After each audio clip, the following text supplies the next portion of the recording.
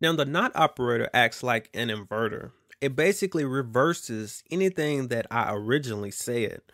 For example, if I say I like ice cream, but I put a not operator in front of that sentence, it is really like I just lied to you, so I really do not like ice cream. So, for example, if I put an exclamation mark in front of this condition, 1 is equal to 2, that's going to return true. The reason that's going to return true is because even though this statement is false, since I have this exclamation mark in front of it, it's going to invert or reverse it or give you the opposite of what was originally the result of this condition, which was false. So it's going to invert that and it's going to make it true.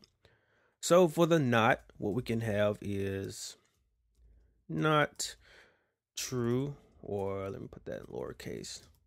The result of that is going to be false. And the same with this situation, and that's going to return true. So it's just the opposite of whatever is the result of this condition inside the parentheses. Now, I should also mention that you can have more than 2 conditions in here. If I wanted to have 3 or 4 or 5, how many ever you wanted, that's fine. So, for example, I could have added another and condition, and I could have said 3 greater than 2. Or if I wanted to mix it up a little bit here, I don't have to have just an and operator in this parentheses. I could also put an or. I could say or 2 is greater than 1. All right, so when we go back and evaluate this one, for example, since we have an or in here, like I said, with or, only one of those situations have to be true.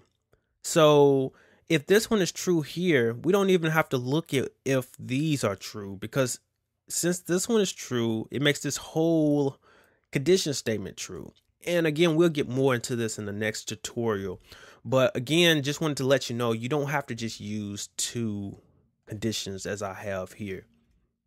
So this does complete the PHP Operators tutorial. Be sure to take the online quiz at thephpbasics.com to make sure you have a good foundation about some of these important principles that will come in handy in the next tutorial.